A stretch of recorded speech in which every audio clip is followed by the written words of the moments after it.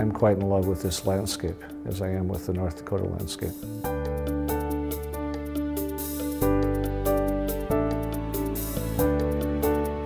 It feels very tangible to stand where your forefathers have stood.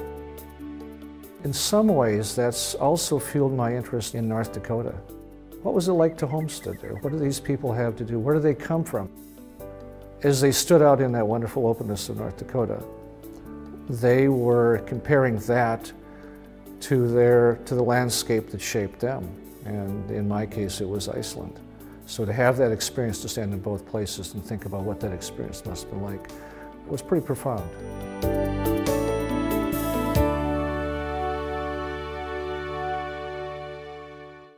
Funding for this program is provided in part by the Minnesota Arts and Cultural Heritage Fund, the North Dakota Council on the Arts, and by the members of Prairie Public.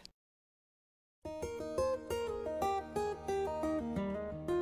was fascinated by a poet who lived in mountain North Dakota, an Icelandic community where my father grew up. His name was Cowan Julius, and he wrote under the initials KN, or Cowan, as the old Icelanders called him. And it became apparent that I should go to where Cowan came from, Iceland.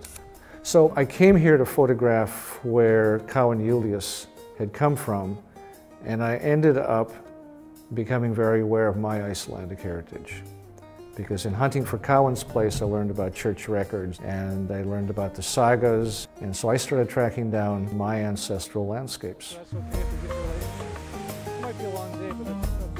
Given the way I photograph and use large format photography, I needed a place to change my film. Keep going, look at this rock. I had seen an exhibit at the Walker in the early 80s that was called Frozen Image, and it divided the work of these photographers in Scandinavia by country.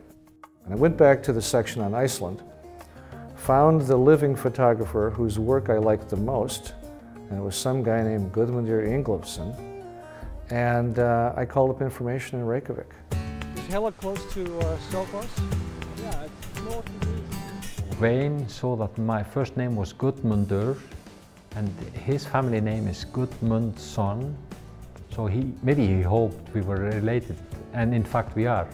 7 generations back we have a common forefather.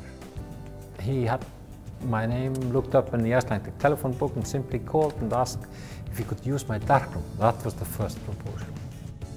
And when I came, he was just, he and his wife, Hudla, were just the most gracious of hosts and hostesses, and showed me all kinds of things. And over the course of that week, we became friends.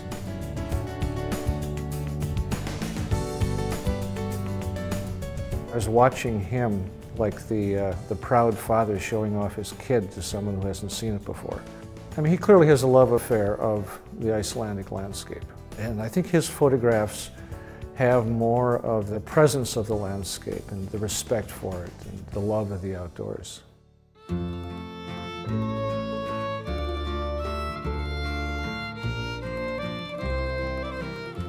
We went to Hofsós in sort of north-central Iceland to see the Emigration Museum. It's good for the people of Icelandic descent who are in Canada and the United States, so they can get some assistance in tracking their genealogy, but I think it's also good for the Icelanders to think a bit about those who left. Hofsós had been for a long time a trade center and a fishing village. Their fishing business had been going down in Iceland, so a little town is dying.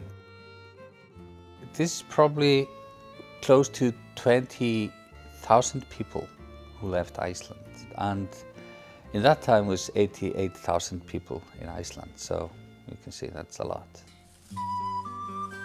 I have a lot of family members in Canada, so I started to read something about that.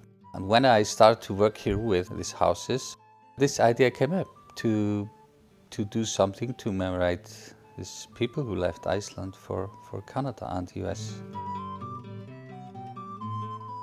We call these people today Vestur Íslendingar, as in Western Icelandic people. We can say it's a whole history behind why people left and what happened in their life.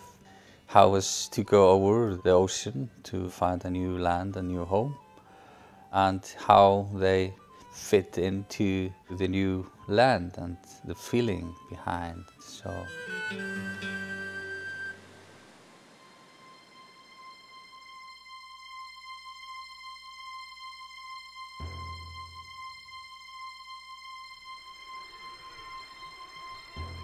We are on Drengey Island on the north coast of Iceland. And this particular island was the last days of a famous saga hero named Grettir. Grettir was an outlaw, and he was able to fight and conquer trolls and all sorts of sorcery, and it all kind of came down to this big event that took place on this Drengey Island. He lived up there on the top. He was ultimately killed up there.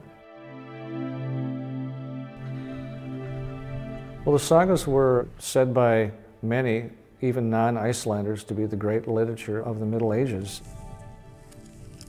Being that close, again, it's just nice to stand on the place where this saga unfolded. And it was a spectacular day, and what a great place to make photographs.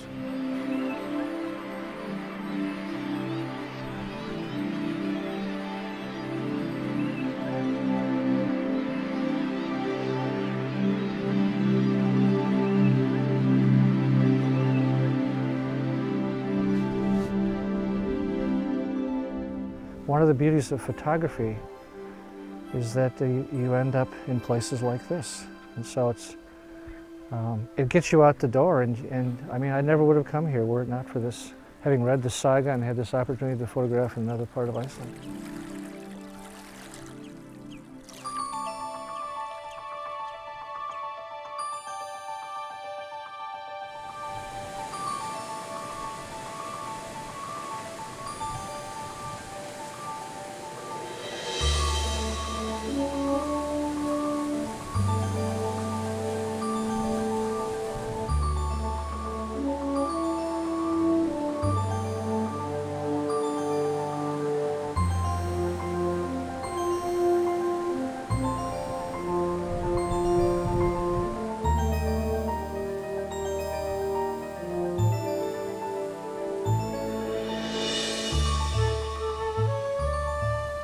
Icelanders were half heathen and half Christian in the year 1000.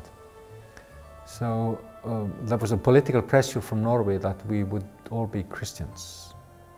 And there was a wise man, and he was asked to make a decision on behalf of all of Icelanders. So he laid down and slept on it for a night. And the morning after, he decided that we would be Christians, probably for a very practical reason, to avoid war with the Norwegians. He went home to his farm and took all the heathen totem poles or pictures of the old gods and threw them into a waterfall close by called Goðafoss. And Goðafoss really means the waterfall of the gods.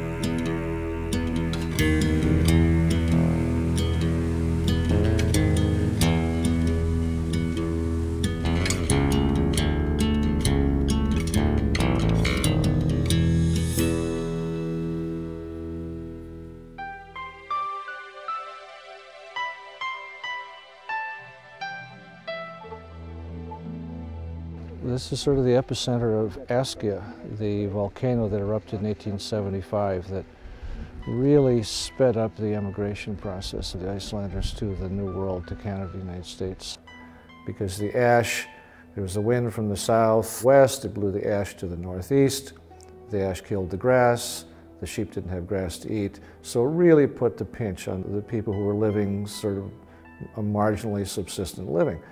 And that pushed the emigration into full gear. One of those people was my great-grandfather, Wayne Gudmundson. So he lived up in the northeast, and he ended up in Mountain, North Dakota.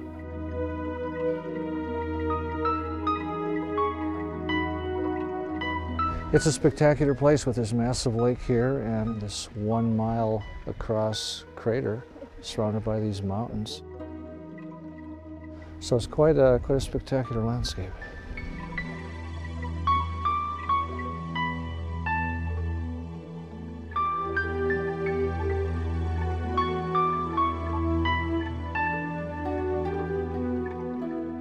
There is a pot which was originally an explosive crater. One bang sort of made the crater, but on the bottom of that crater there is a warm lake you can swim in. But the name of that crater is Viti, which is Icelandic for hell. So you stand at the edge of hell and you sort of smell the brimstone. But people go and bathe in hell.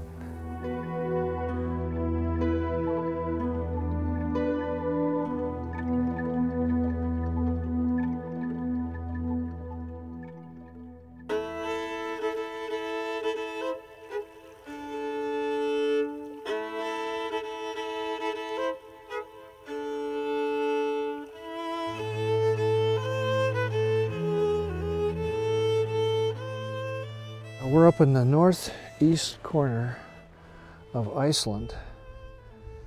In 1881, my great-grandfather was living over there where you see that white building.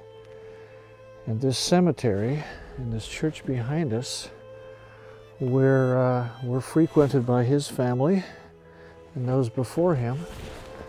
And it was from there, in 1881, that he and his wife and their infant daughter walked some 95 miles over to Vapnafjörður and got on a small freight boat that was taking Icelandic ponies and Icelandic immigrants to Scotland. Got on a train to Glasgow, a boat to Canada, down the Great Lakes to Duluth, a train across, caught a boat down to Red, and went through then Fort Garry up to Gimli. And so they spent a couple of years in Gimli, and then when the community of Mountain opened up, they walked down to Mountain and staked the homestead in 1883.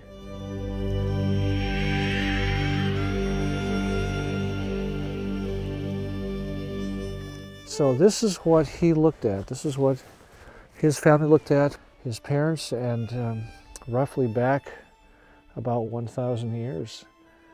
To the point when they came over from the Faroe Islands, and before that from Norway. So this was his view. This is the ancestral landscape.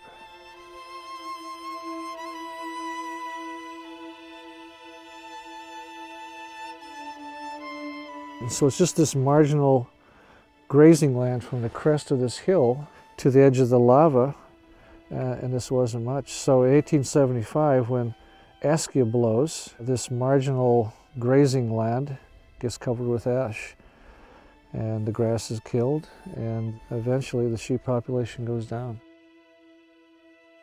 He was farming with his brother-in-law, so they were landowners. I mean, they could have survived, I expect, but the decision to go was made by many. But this isn't unlike North Dakota. I mean, outside of the big mountains.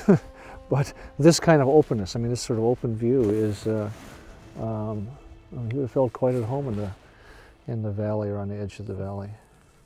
What kind of names are we looking for? Well, good news names were. When this trip came up, our daughter Liv immediately asked, "Oh, can I go along with you?" And of course, that'd be just great because I'm the dad, and happened to like her quite a bit, so that was great to kind of, again, share some places she hadn't seen with her. Chances are our relatives would probably not have markers. She's been here before, and she then was very excited about puffins and horses, but this time she came, you know, as a 21-year-old, and I think in some ways started to ask questions that suggested an awareness of her ancestry.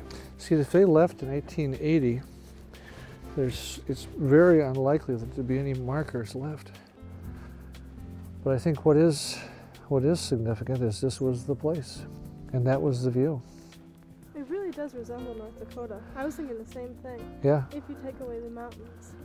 Yeah, and exactly, because it has that same kind of openness. Well, all So in they all, left. it's a lovely place. All in all, it's a lovely place. No, this is it. This is good being here.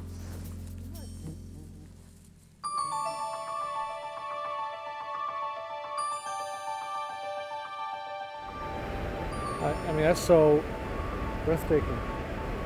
It almost seems futile to try to take a picture of it.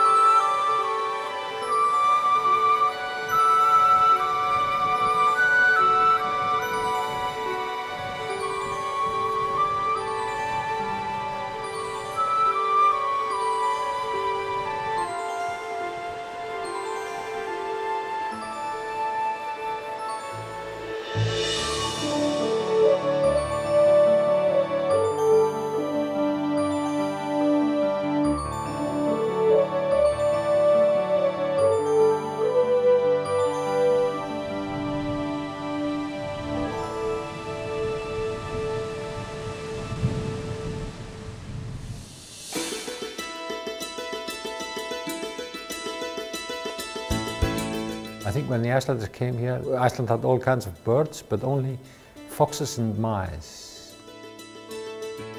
So they brought along sheep, cattle, horses, and chickens, and pigs, and also some goats. This is what they brought. We have this bird, the Arctic tern, kría, which is one of the most popular birds, that comes all the way to Iceland from the South Pole every spring and then goes back in the fall. They fly 40,000 kilometers a year. That's around the Earth, the same distance. And we have eider ducks, and of course we have eagles and hawks, but they are really rare though. Puffins, yes. Very beloved amongst tourists and very beloved amongst Icelanders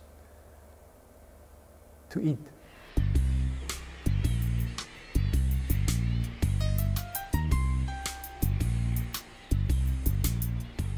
Once they're born, they need to spend their first winter at sea.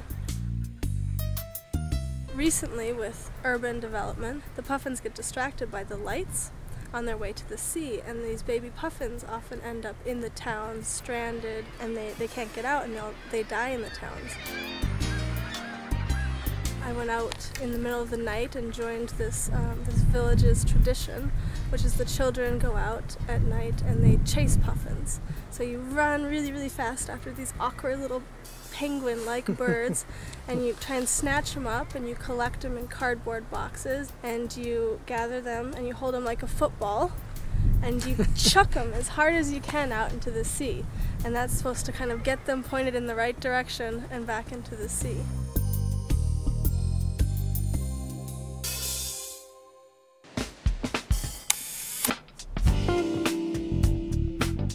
Not bad. We are at the southeast corner of Iceland, and it's a spectacular day. This ring road, this road, Highway number 1, has really only gone around the island for maybe 30 years. So this road, relatively speaking, is pretty new, and this corner is spectacular because there's multiple fjords and it goes in and out, and the road just kind of skirts this wonderful kind of grassy shoreline and this very dramatic series of cliffs. It's pretty spectacular.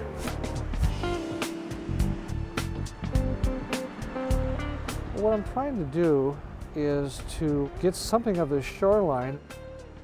My frame kind of goes around the top of the clouds, cuts back over, takes in these rocks and goes out and just includes that tip of land there. So it's a very nice little composition.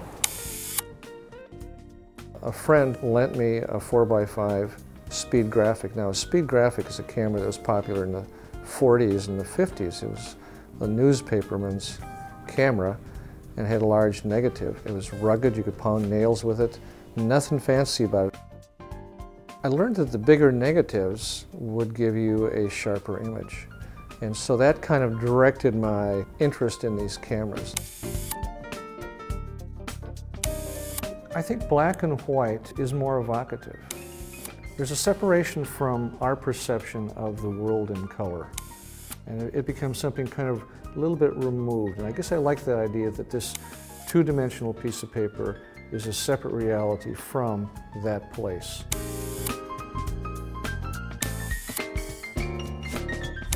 Sometimes you make a picture to somehow just pay homage to the raw beauty of a place.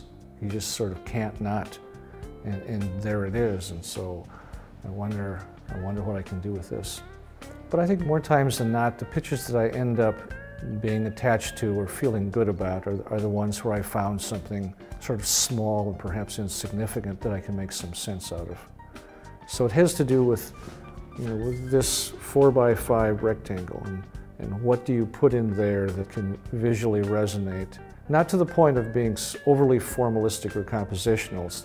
I mean, you always want to sort of hide your fingerprint, you the artist, but it is a celebration of the common.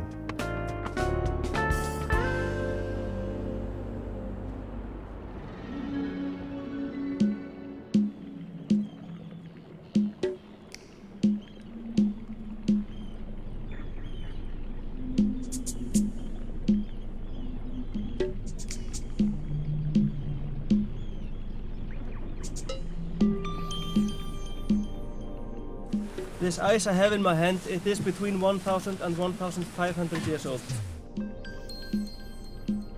In 1932, about 75 years ago, this lagoon did not exist. The glacier touched the ocean out there. Now we have about 5 kilometers from the bridge and to the face of the glacier. And the glacier is losing about 100 meters every year.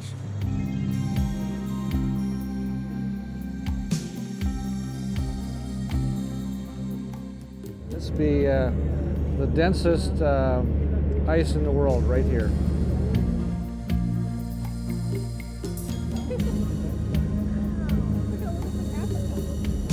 It is.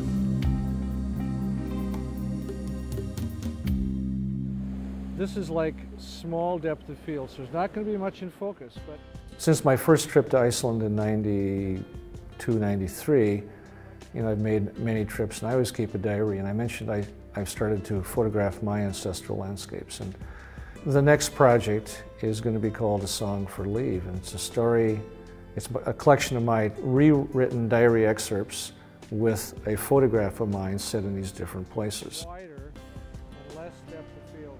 The name A Song for Leave is taken from a book called Songlines, and it's about the Aboriginal people in Australia who keep track of their nomadic travels by creating songs that record the physical features of the landscape. So maybe it's a walk 2 days before this river or before that mountain. So they sing a song that is the map. They felt that if the song was not sung, the land would die. So what that means is that it's incumbent upon us to sing our song. So that's what it is. It's my gift to her. You look through the dark cloth and tell me where I'm at the edge. Is it here? Can you see my foot? Now? No, no, now.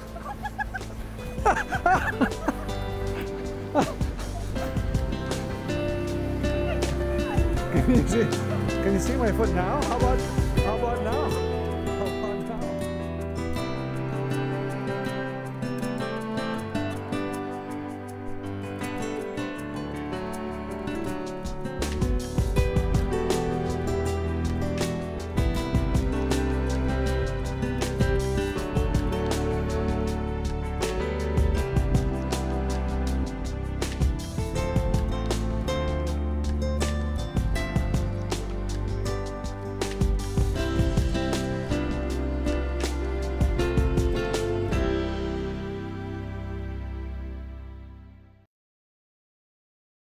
Funding for this program is provided in part by the Minnesota Arts and Cultural Heritage Fund, the North Dakota Council on the Arts, and by the members of Prairie Public.